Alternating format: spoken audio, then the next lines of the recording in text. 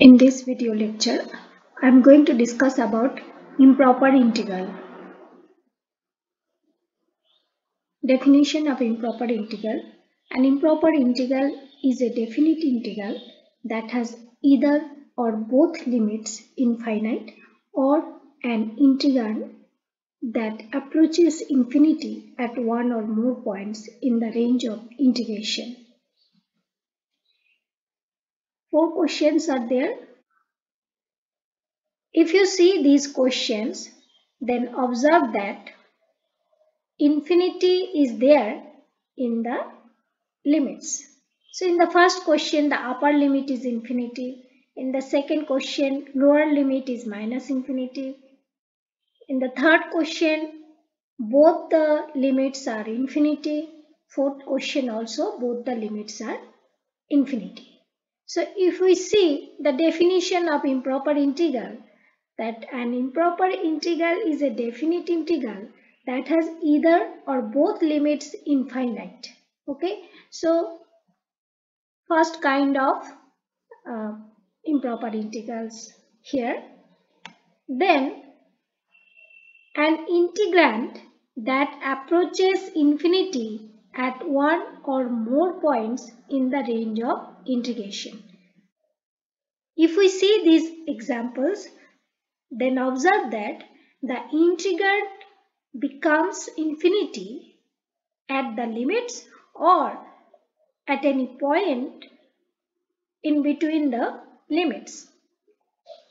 Let us say in question number 5, the integrand fx equals to 1 by square root of x.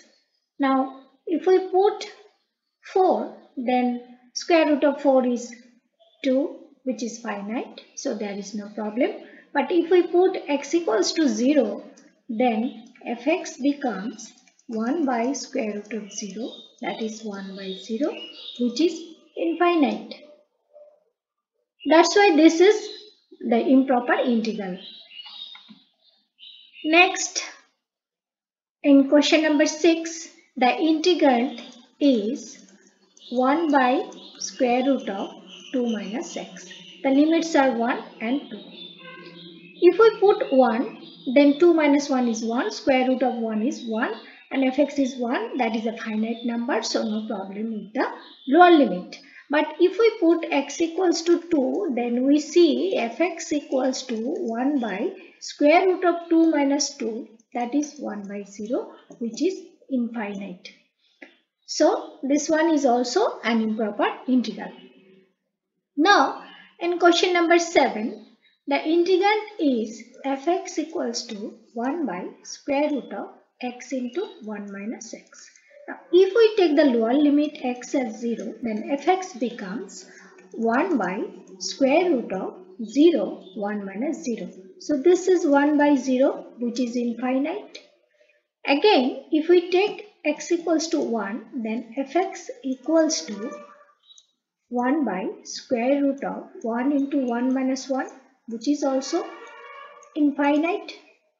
So at both the limits, the integrand is infinite. Therefore, it is also an improper integral.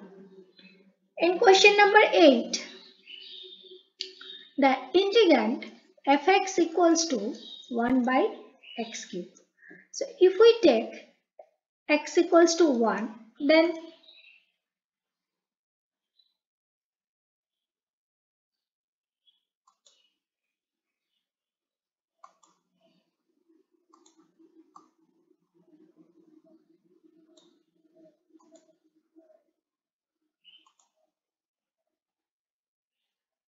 if we take x equals to 1, then the integrand fx equals to 1 by 1 cube, that is 1.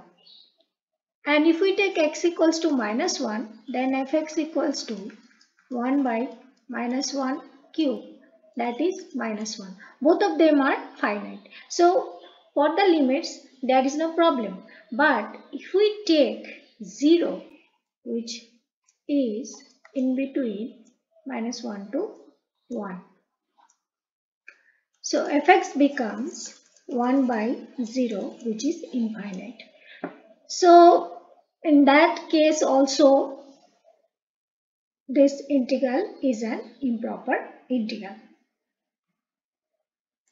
For the first kind of improper integral, there are three types of improper integral. Type 1 improper integral, type 2 improper integral, and type 3 improper integral.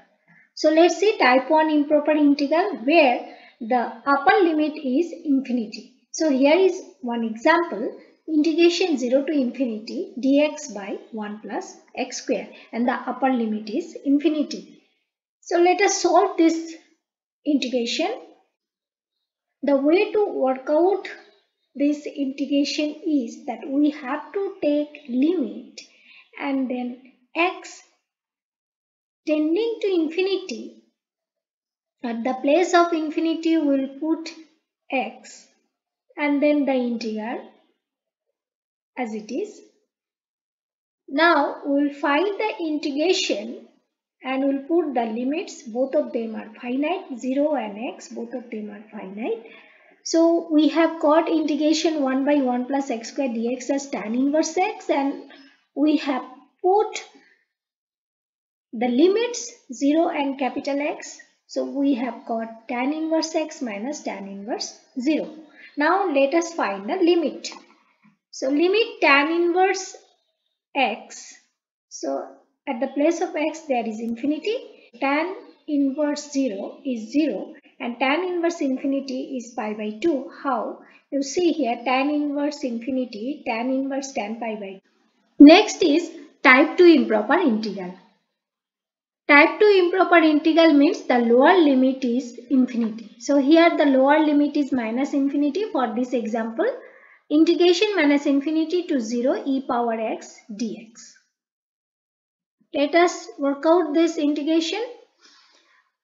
The way to work out is to take the limit. So here the lower limit is minus infinity. Therefore we have to take capital X tending to minus infinity. And integration in the place of minus infinity we have to put capital X and upper limit is set.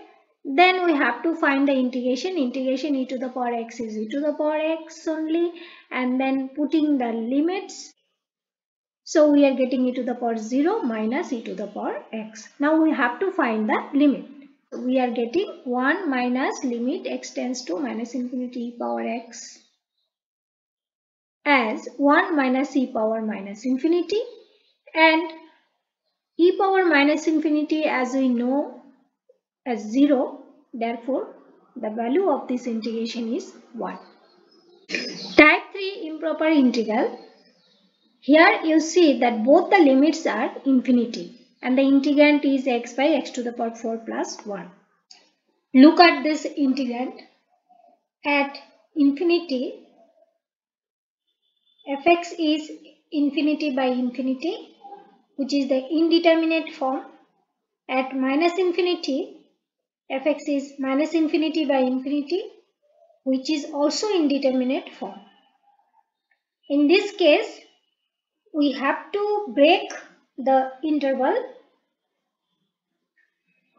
Here the interval was minus infinity to infinity.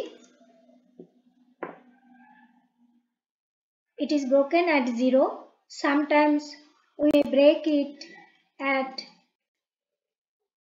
any arbitrary point A. So here I have broken at 0. The integration becomes minus infinity to 0 x by x to the power 4 plus 1 dx plus integration 0 to infinity x by x to the power 4 plus 1 dx. The first integration becomes type 2 integrations and the second integration becomes type 1 integrations, because in the first integration lower limit is minus infinity and in the second integration the upper limit is infinity. Now let us find the indefinite integration of x by x to the power 4 plus 1. Let us substitute x square as t, then 2x dx is dt, x dx is dt by 2. So x dx substituted by dt by 2 that half is taken outside of the integration, and in the denominator there is t square plus 1. And integration t square plus 1 is tan inverse t, and there is one integration constant. So the integration becomes half tan inverse x square plus c. Now let us put this in the first integration, then we will solve it by type 2 integration style, taking x1 tending to minus infinity and putting x1 in the place of minus infinity, and then substituting the integration of x by x4 plus 1 dx as tan inverse x square. Similarly, for the second integration, we are taking here x2 tending to infinity, and in the place of infinity we are putting x2, and then again doing the integration of x by x4 plus 1, which is tan inverse x square. And let us put the finite limits x1 0, and for the second case x2 0, and then take the limits, and you will get the result as 0.